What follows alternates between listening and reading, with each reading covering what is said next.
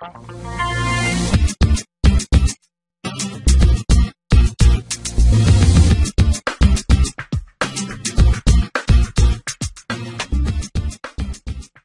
to BK Academy of Chess. The King's Gambit is a chess opening that begins with the moves 1 e4 e5, 2 f4. White offers a pawn to divert black's e-pawn so as to build a strong center with d2 d4. For black to maintain the gambit pawn, he may well be forced to weaken his king side. The King's Gambit was one of the most popular openings for over 300 years, and has been played by many of the strongest players, in many of the greatest games, including the immortal game. Nonetheless, players have held widely divergent views on it. François-André Danican-Philiter, the greatest player and theorist of his day, wrote that the King's Gambit should end in a draw with best play, stating that a gambit equally well attacked and defended is never a decisive game. Siegbert Tarrasch, one of the world's strongest players in the late 19th and early 20th centuries, pronounced the opening a decisive mistake and wrote that it is almost madness to play the King's Gambit. Similarly, future world champion Bobby Fischer wrote a famous article, A Bust to the King's Gambit, in which he stated, "In my opinion the King's Gambit is busted. It loses by force and offered as Fischer defense. A handful of grandmasters have continued to use it, including Joseph Gallagher,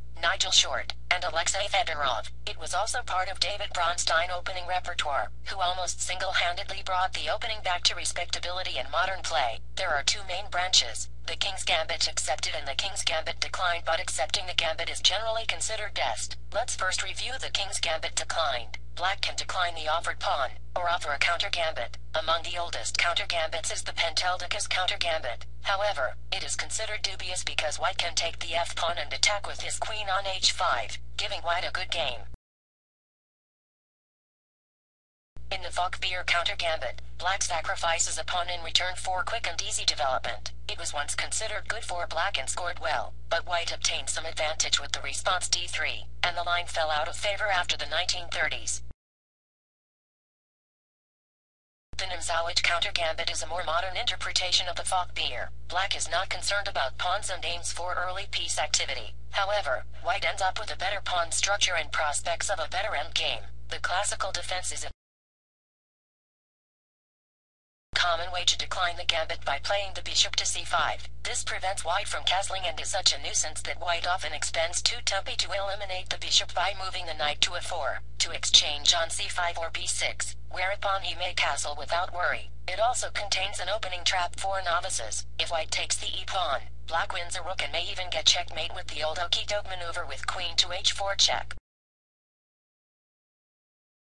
There are other options, though unusual, such as the sharp counter-gambit advocated by Tony Miles.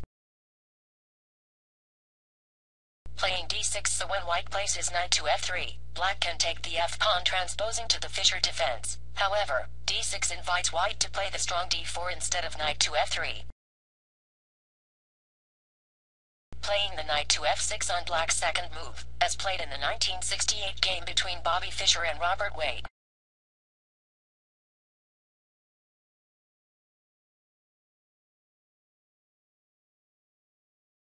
The Queen defense, queen to h4, is also considered dubious because the queen gets chased back with g3 without any gains.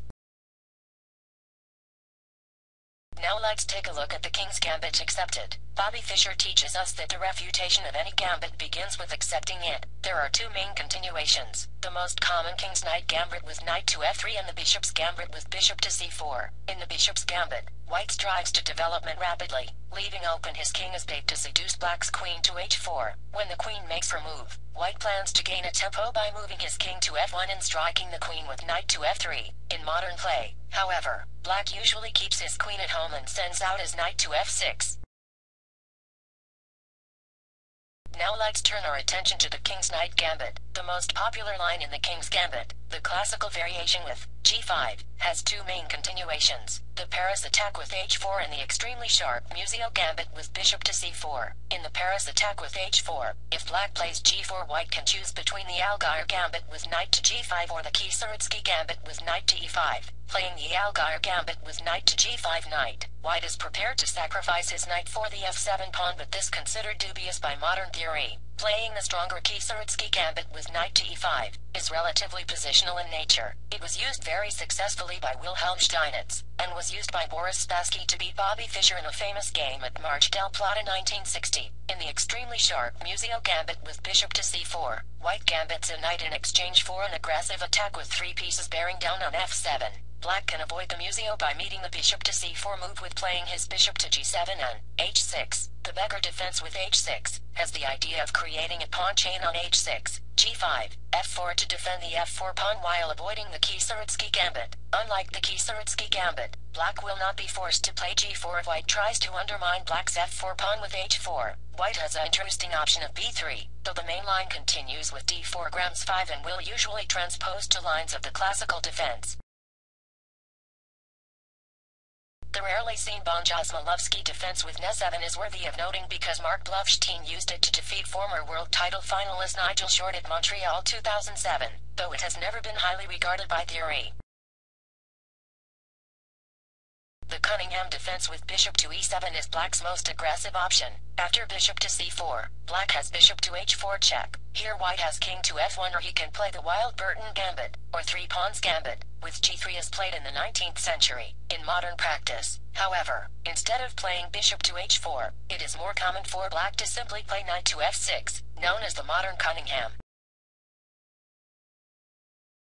The shell-up defense knight to f6 tries to hold onto the f-pawn but is considered somewhat inferior and is rarely played today. In one of the lines, White can usually obtain a crushing attack by sacrificing a rook, looking for an immediate mate with knight to d5, or later via queen to f6. The modern defense, or a Beja defense, with d5 has much the same idea as the Falkbeer counter gambit, and can in fact be reached by transposition. Black concentrates on gaining piece play and fighting for the initiative rather than keeping the extra pawn. It has been recommended by several publications as an easy way to equalize, although White keeps a slight advantage due to his extra central pawn and piece activity. If White captures on d5, then Black may play knight to f6 or recapture with his queen, at which point it becomes the Scandinavian variation of King's Gambit accepted.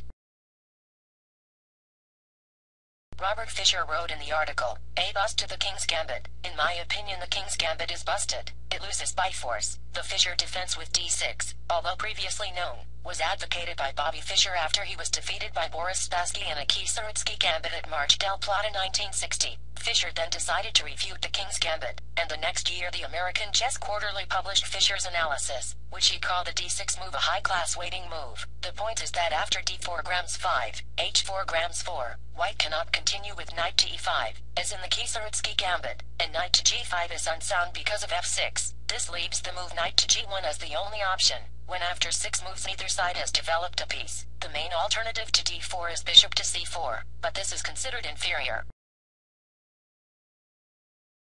Joe Gallagher writes that the NC6 option has never really caught on, probably because it does nothing to address Black's immediate problems. An obvious drawback is that the NC may 6 prove a target for the d-pawn later in the opening.